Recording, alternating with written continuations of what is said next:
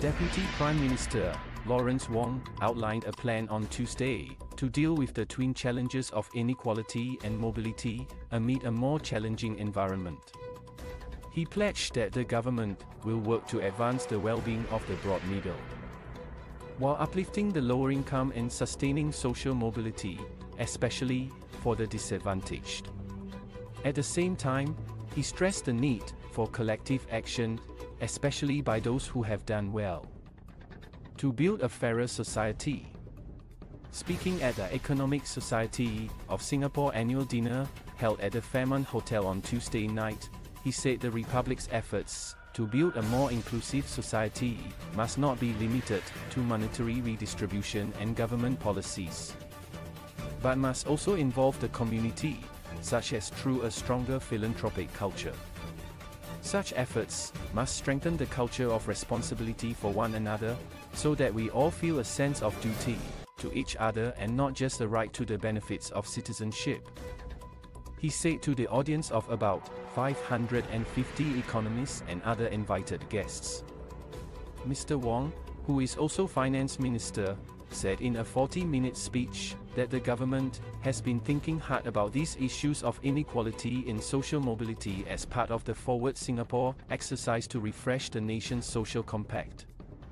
Started in June 2022, it will conclude soon with a final report to be put out, said Mr. Wong, as he previewed some of the report's recommendations on tackling inequality and social mobility. A key imperative will be to advance the well-being of the broad middle, said Mr. Wong, who is the leader of the People's Action Party's fourth generation of political leaders. This will be done by helping people secure jobs with good salaries, so that their real incomes and standard of living will rise over time. Mr. Wong said the best way to achieve this is through a dynamic economy that continues to attract quality investments and scale up homegrown enterprises. He noted that in the past decade, working at high-value firms have helped a large proportion of middle-income workers here grow their incomes at a faster pace, compared with those in major advanced economies, like the United States and Finland. That is why Singapore needs to double down on economic restructuring, though the churn will be painful and has to be carefully managed, he added. The government will do more to help workers adjust to the quicker pace of change, especially those in their 40s and 50s who are more vulnerable, pledged Mr. Wong. There are plans to step up investments in adult training through a significantly strengthened SkillsFuture system and credit top-ups for mid-career workers, among other things. The revamped system will also be how laid-off workers will get unemployment support, he added. The next priority is to make society more equal by uplifting those in the lower-income segments, he said. Singapore's income inequality, as measured by the Gini coefficient, is on the lower end among advanced economies before taxes and transfers. It is about the same as in places like the US after taxes and transfers, while keeping the overall tax burden relatively low for most workers here, he added. One segment the government is focusing on is ITE graduates, and the growing wage gap between them and those from polytechnics and universities, said Mr. Wong. He noted that Singapore has a higher occupational wage disparity between those engaged in head work, like managers and professionals, and those who engage in hands and hard work, like technicians and service workers, compared to other advanced economies. To reduce this gap, help will be given to ITE graduates to upgrade their skills over time. The authorities will also redesign jobs, raise productivity, and build better progression pathways industry by industry, said Mr. Wong.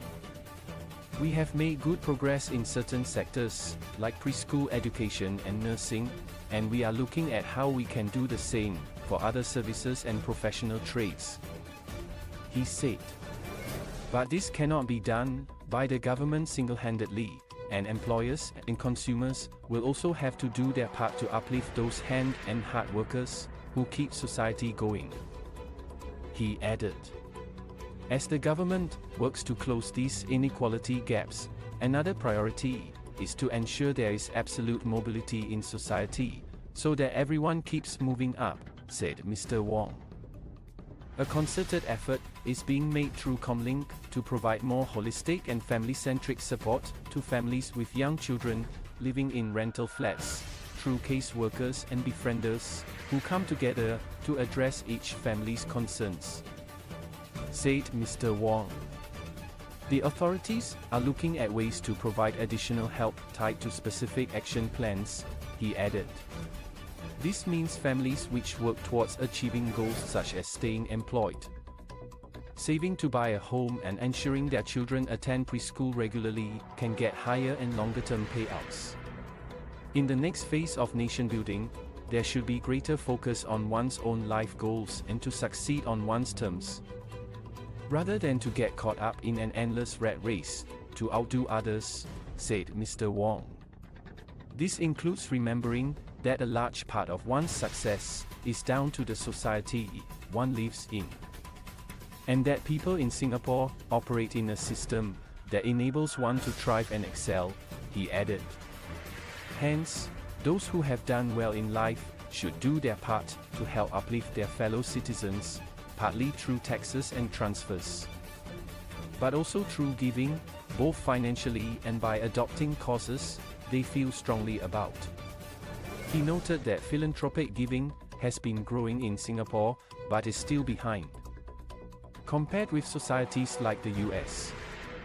He attributed this to the deeply entrenched Asian mindset to bequeath wealth to the next generation within the family. We ought to re-examine our own attitudes and consider ways to strengthen our philanthropic culture, he said. Perhaps we should look at family in a wider context, not just our children or our grandchildren or even our immediate relatives, but people in our wider community, everyone who belongs to our Singapore family. Mr. Wong said this virtuous circle has to be a key feature of Singapore's social compact, that individuals enjoy the opportunity to generate and accumulate wealth, but then recycle and invest part of it back into society to expand opportunity for others.